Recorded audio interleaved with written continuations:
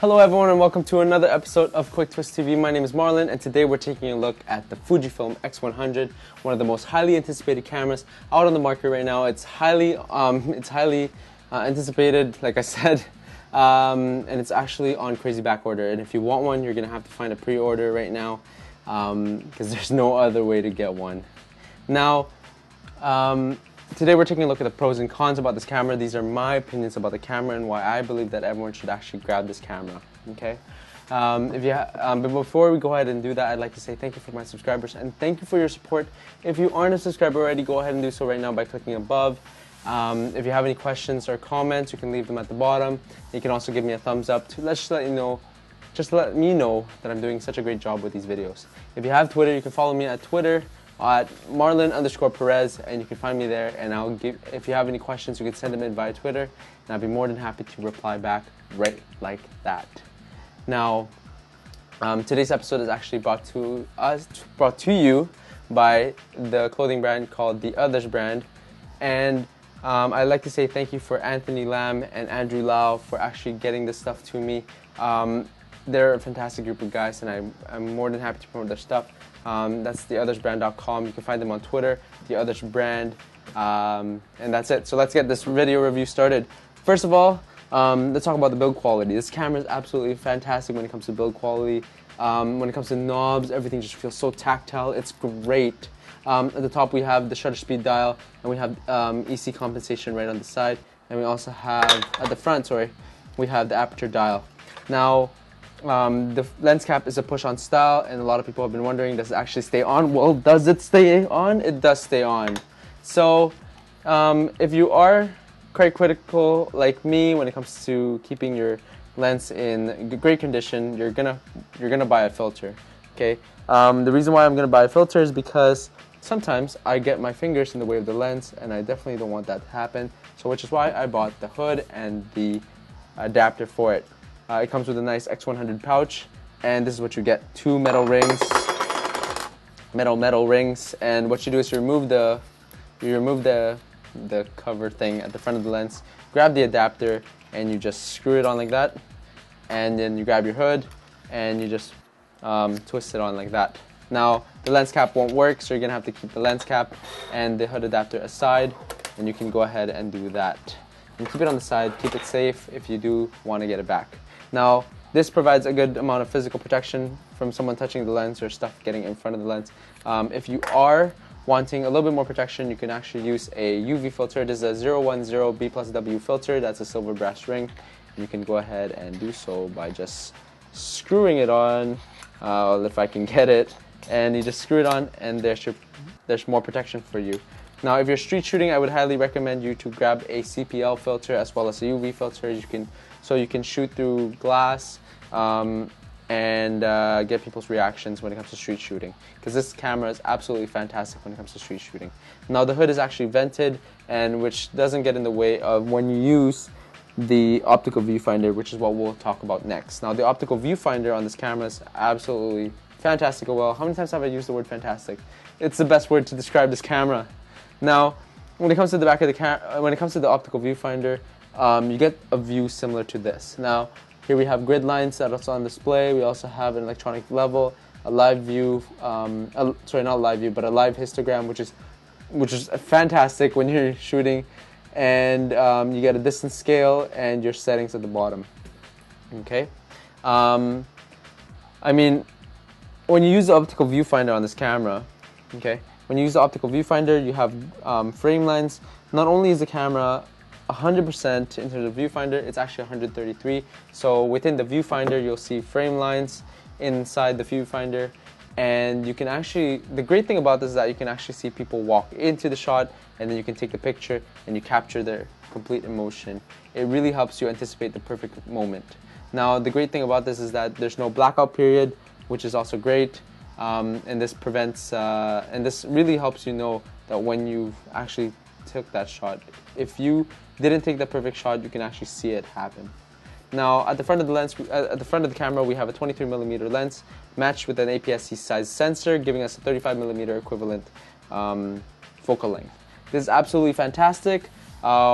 because I personally use a 5D Mark II with a 35L, and as a backup camera I use a 24L on a 70. Both of these are 35mm equivalent cameras, and I love shooting with primes. I don't feel limited with primes. If you're a zoom person, I don't know, that's just my opinion, okay? So yeah, that's it. The lens produces amazing color. Oh, and it's just, I don't know, amazing color. Here's some pictures that I shot with the X100. I shot this at an event, and this uses high ISO, which is what we're talking about next. The high ISO capabilities of this camera is absolutely fantastic, and I am more than comfortable with shooting this camera at ISO 2500, 3200, 4000, 5000, and it's just fantastic. I mean, I personally just use my 70 at the max of 1250, and probably my 5D Mark II at the max of 3200. Again, these are my opinions. I find that the X100 to be fantastic at high ISO settings, and it's just impressive coming from a camera this small, or coming from a camera at this type of market. It's just so good. What else can I talk to you about next? Now, this camera has a dynamic range feature that you can choose between 100, 200, and 400. It really helps to expand the dynamic range when you're setting it at 400. It's really great for those low light shots. Now, I want to talk to you about the auto ISO on this camera. It's really smart. You can select the minimum shutter speed and the max limit of your ISO setting and your minimum ISO setting. So you don't really have to care about ISO. And you know what? I've set it at 3200 max, and I personally don't care about ISO because this camera can perform in high ISO settings. Now, the cons. So what sucks about this camera? I mean, like, every camera has something to suck about, you know what I mean? So what sucks about this camera? First of all, the first thing that sucks is the focusing system. It's not a face detection system similar to what you'd see on a 5D or a 7D or any SLR system. It's a contrast-based focusing system, similar to what you'd find in a point and shoot, because this is a point and shoot, and it's similar to what you'd also find in an EVO camera. An EVO stands for Electronic Viewfinder Interchangeable Lens Camera, which is like the GF2 and those Olympus cameras, okay? Now, the next thing I want to talk about is whenever you use the autofocus system, in order to change the focus point, you have to hold on to the AF point, you hold on to the AF button, and then select your AF point. You have about 25 AF points when you're in the electronic viewfinder mode, and that's it. I mean, that's what focusing is. Now, when it comes to manually focusing, you can use a mode for this, and you can then turn the manual focus ring here. This is ridiculous, okay? When you're using the manual focus, it's a fly-by-wire system similar to what you'd find on an 85mm 1.2 lens, and it takes 9 turns. What the frick, right? It takes 9 turns to go from medium focusing distance to infinity. That's ridiculous. And when you use an optical viewfinder, there's no way to know that something is sharp or not. I don't know, it's ridiculous. So if you're using this camera, just use it in autofocus mode. I mean, yeah, that's just my opinion again. I don't know. That sucked about the camera. Anyway, another thing you want to do is get more batteries. The battery life on this camera sucks, okay? I have about 3 Fujifilm batteries, and it takes about 100 shots or 150 shots until the camera dies. And I'm only utilizing the electronic viewfinder. I mean, come on, really? So if you're cheap, go ahead and buy the impact batteries. They're $5, and they also perform the same. I mean, I'm sure these batteries come from the same place anyways. Okay, next thing you know, you're gonna want to buy a really fast memory card. This is a SanDisk Pro Extreme Pro UHS 1 45 megabytes per second card. It's really fast, and even with this fastest card, the camera takes 2 to 3 seconds to clear the buffer. Okay, and I'm shooting a large RAW and a full RAW and a large JPEG fine images, and it takes 2.5 seconds to clear the buffer. That's ridiculous. Okay, whenever the camera is clearing the buffer, it freezes up all the buttons, and I can still shoot and change my aperture setting when I'm in aperture priority mode, but I can't do anything else like move my AF point. It's honestly quite ridiculous. Okay, and what else can I say about the camera? Sometimes the camera freezes up, but I'm sure that they'll fix that in the firmware issues.